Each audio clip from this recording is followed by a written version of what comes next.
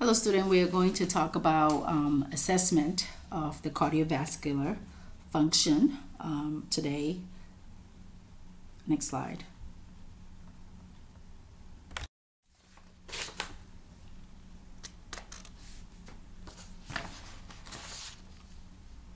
Alright, so now we're going to talk about the overview of the cardiovascular system.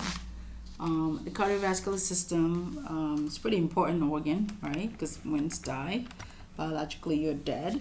So the primary function or the primary job of the heart is really to propel the blood from its left side into the aorta and the systemic circulation to provide oxygen and nutrients to the tissue, right? So you have the heart, and you have chambers. There are 4 chambers, 2 ventricles and 2 atria. The 2 atria are referred to as the chambers that receive, and the ventricles are the chambers that pump, right? And between the chambers you have some valves. Those valves some of them are between the atria and the ventricle, so they call them atrioventricular. The other ones are one is between the ventricle and the pulmonary artery, so it's called pulmonic valve, versus the one that is between the aorta and the ventricle, the left ventricle, and that is called aortic valve. All right, so it's important to see that in that the blood starts, from the right to go to the left so that it can get oxygen. It's really important to understand the flow of blood, because then you can appreciate what it means when someone's heart is failed. And generally when they say fail, they're referring to the ventricles, because the ventricles are supposed to pump out either to the pulmonary artery or into the systemic circulation.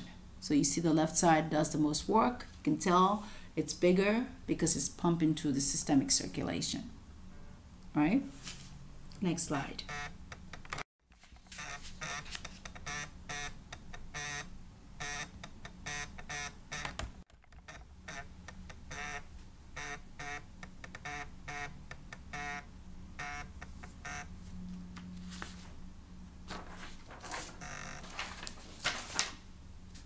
All right, next slide. So the artery, the vascular system, here you have the amount of blood, or the cardiac output. The cardiac output is the amount that is ejected from the left heart, which varies depending on the body's metabolic demands, right? So increases with exercise, and of course it decreases when you're at rest. After circulating through the body, the blood returns to the right heart through the great veins, right? That is the superior and inferior vena cava, which to be delivered to the lungs to receive oxygen and remove carbon dioxide. Next slide.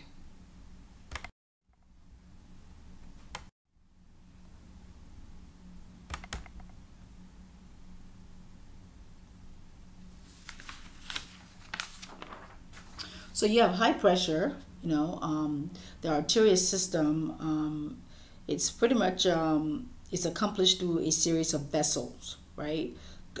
Gradually decreases in size, eventually returning or entering into the smallest vessel, which are the capillaries, where the actual oxygen and nutrient exchange takes place. So the capillaries is where the oxygen and nutrients take place.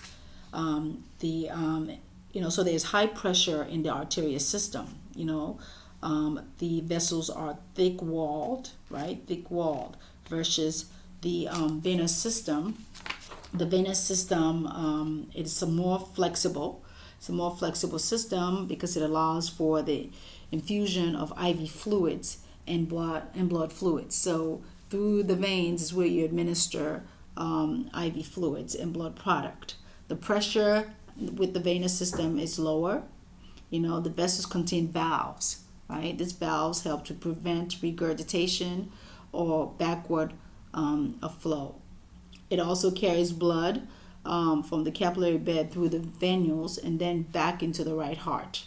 Again, it is very flexible because it allows for the infusion of IV fluids and blood product. Next slide.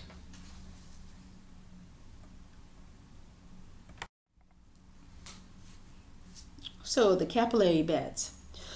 Capillary bed, the real work, of the vascular system is done at the capillary bed, right? The real work. Here, there's an abundance of, there's a lot of them, which makes them close to virtually every cell in the body, right? So oxygen and nutrients are delivered to the tissue through this. The cellular waste are also removed. Again, it's so many of them, billions of them, so that every cell gets close connection with them. Next slide.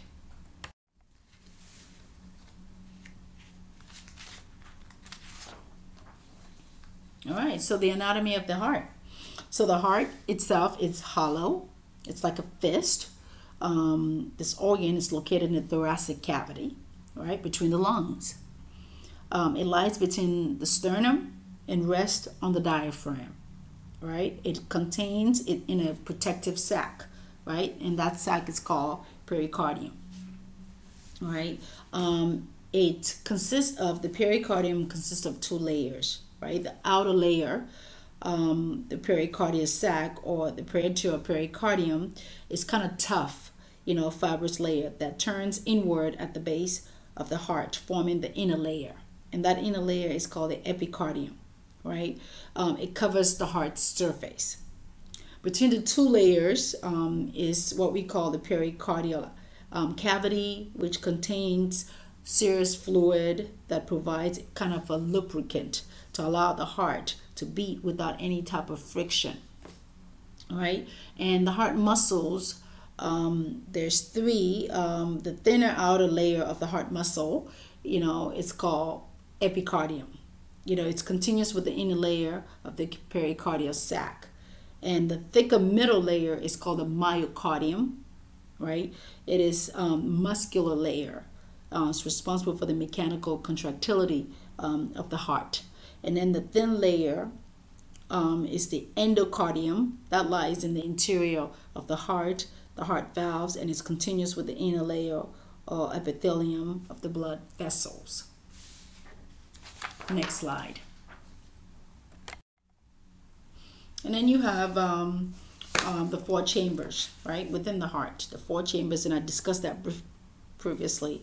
The right and the left atrium, so there's four, and two of the same, but it's just different location, and the left ventricles. The right ventricle, the right atrium receive deoxygenated blood from the systemic circulation, right, through the great veins. So the veins bring the deoxygenated blood. That is the inferior and superior vena cava. And then the blood flows from the right atrium to the right ventricle, so that atrioventricular valve, tricuspid valve opens up. It is then delivered to the pulmonary circuit through the pulmonary artery. Generally, the artery carries oxygenated blood. This is the exception to the case. Newly oxygenated blood is returned to the left atrium, right, through the pulmonary vein. Again, that's that difference here. It flows to the left ventricle and is then ejected into the aorta to the systemic circulation, right? The heart needs valves, like I said. Those valves, to help facilitate one way. So they're supposed to go one way. The AV valve between the right atrium and the ventricle, like discussed, is called the tricuspid valve, right?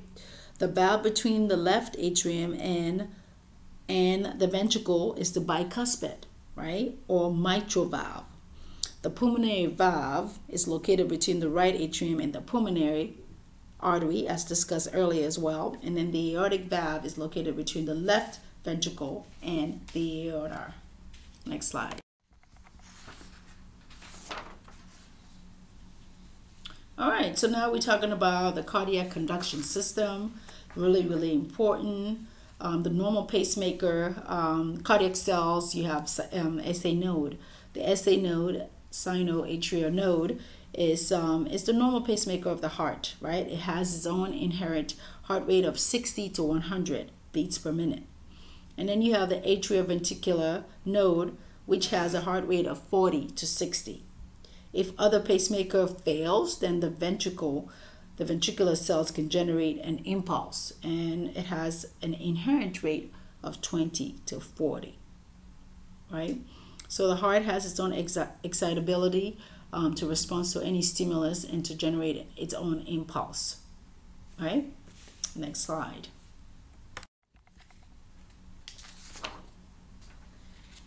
So then you have the right and left bundle branches, right? They travel down the intraventricular septum to the end of the Purkinje fibers. It extends to the impulse into the ventricular tissue, facilitating ventricular contraction, right?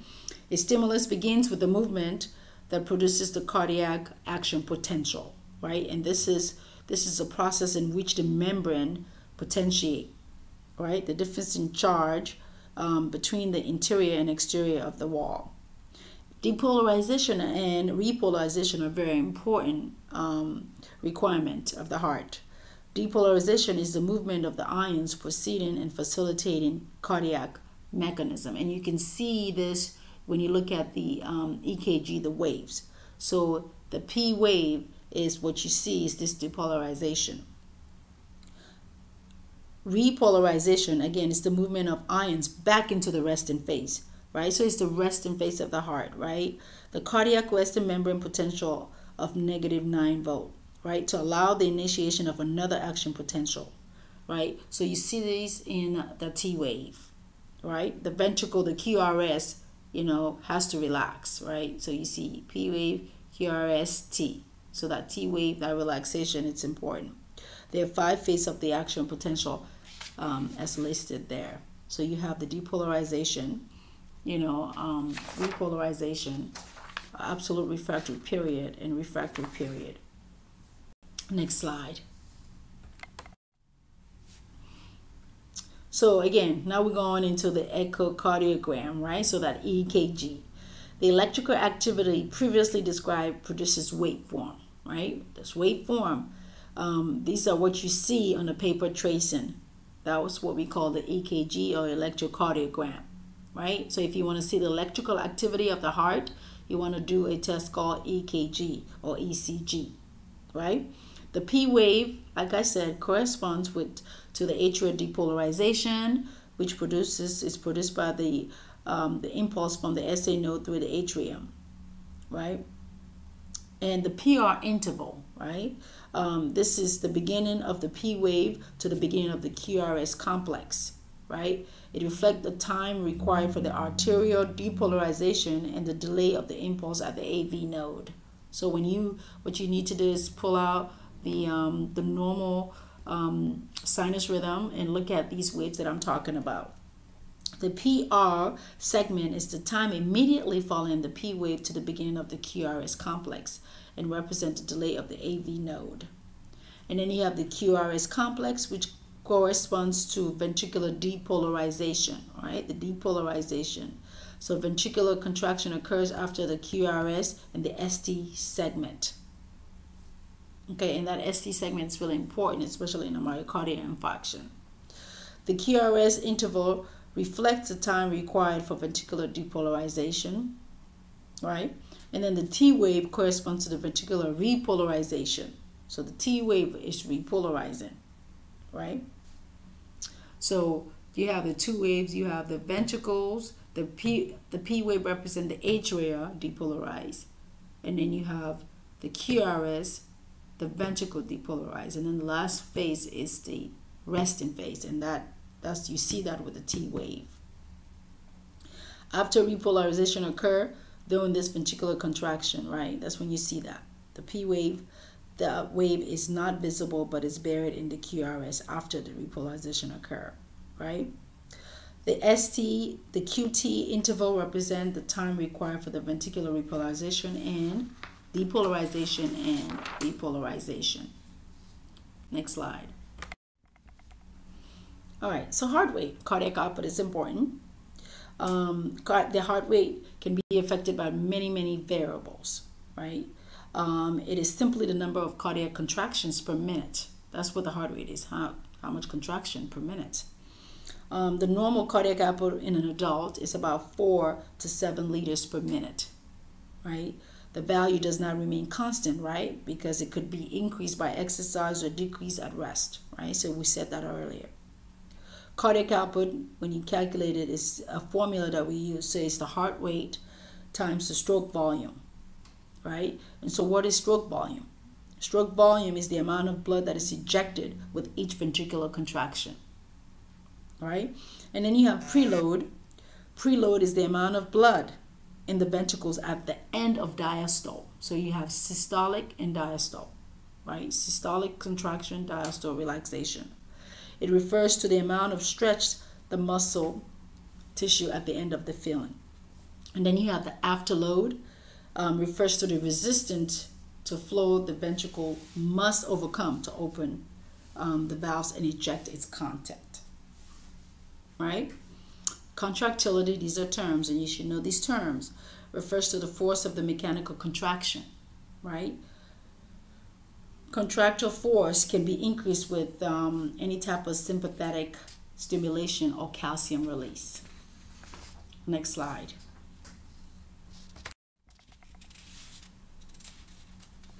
So there are some diagnostic tests that we can do to assess the cardiac system. So you have laboratory markers as predictors. So the lipid panel, so that includes the total cholesterol that we can look at. That includes the low density lipoprotein, LDLs, and then the high density lipoprotein, HDL, and triglyceride. You can also do homocysteine, which is an amino acid, and it can implicate, the development of heart disease, right? It can damage the lining of the arterial walls, causing clot formation. So homocysteine is not good, right? So we can monitor the level of that to see how much the patient has. And then you have laboratory tests for an acute cardiac damage or injury. This include enzymes or proteins that are elevated in response to this cellular injury. Specifically, some of them are specific to cardiac tissues, some of them are just generalized and must be evaluated with other tests, right? So for example, creatine kinase, that's the CK, right? It's a general marker, right, of cellular injury.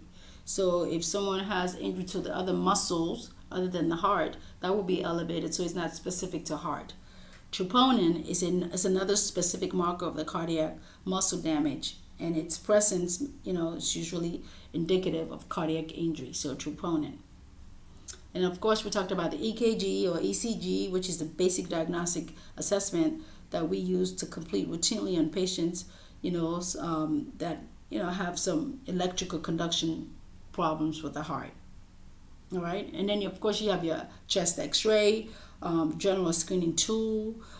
It provides information about the size, the shape, and the position of the heart. And then you have echocardiogram. So echocardiogram is not electrical activity, it's looking at the structure of the heart. So it uses the ultrasound to produce information on the size and pumping function of the heart, the blood volume status, and also the valve function and its integrity. So there are two common type of echocardiography. So you have the TEE, transthoracic echocardiogram, or transesophageal echocardiogram. So you have the one that goes around your chest, which is non-invasive, and you have the one that will go through the mouth, through the esophagus to get closer to the heart. So that's a little bit more definitive. And then you have a cardiac stress test, right? It's done to evaluate the heart function during times of increased workload, right? It's the best way to evaluate the functional ability of the heart. Next slide. So cardiac cath.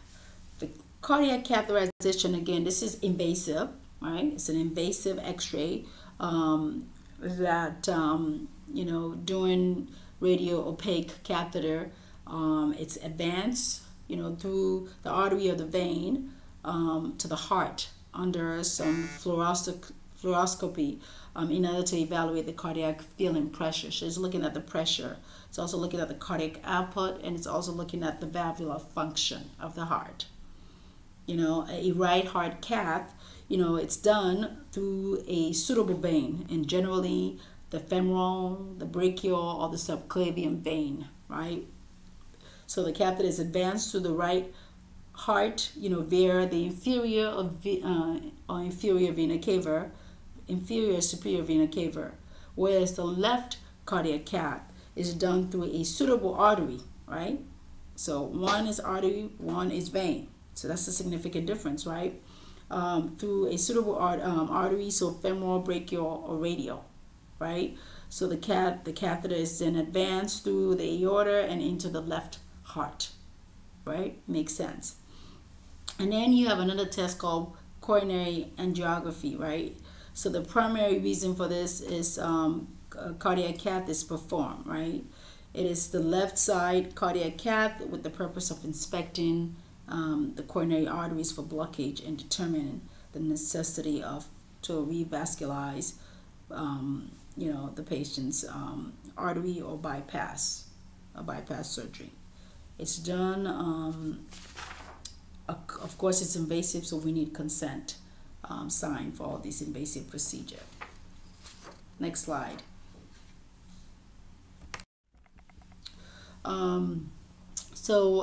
Age-related changes occurs. So the older person, there's physical deconditioning, there is atrophy of the left ventricle, there's decreased elasticity of the aorta, the valves are rigid, so the pumping is going to be affected here. Heart disease is the #1 cause of death in the elderly, in general, the population. Other changes, there's stenosis of the heart valves, stiffening of the arterial walls, increased fibrosis of the heart chambers, which will lead to hypertension. And of course, there's formation of atherosclerotic plaques and narrowing of the blood vessel. That ends this section of assessment. But one thing you need to know is also the nurse's job is to assess the lungs, assess the heart. So placement of the stethoscope is really important. So it's second intercostal space when you put there on the left, on the right, and then second intercostal space on the left, third intercostal space, fourth intercostal space, and then fifth intercostal space, mid-clavicular line. You're listening for normal heart sound, which is S1, S2, lub-dub, or abnormal, so you see S3, S4, and also to see if the point of maximum impulse has displaced. So when the patient has hypertension or the heart is larger, that the pulse of maximum impulse can be displaced, so it's not at fifth intercostal space mid-clavicular line, it shifts to the left because the heart is larger, and that makes sense. Also making sure that you assess the jugular veins. They should be flat at low level, and they should disappear after a certain degree. All right, and so for the assessment, it's important to really get some really good information, the history. So you start off with a chief complaint if it's a medical, if it's a physical exam, you know, the issue why they came in is a medical exam. You do a review of system of the heart, so you're going to ask about any palpitation, any shortness of breath, any weight gain, those kind of things to suggest if the heart, there's a problems with the heart.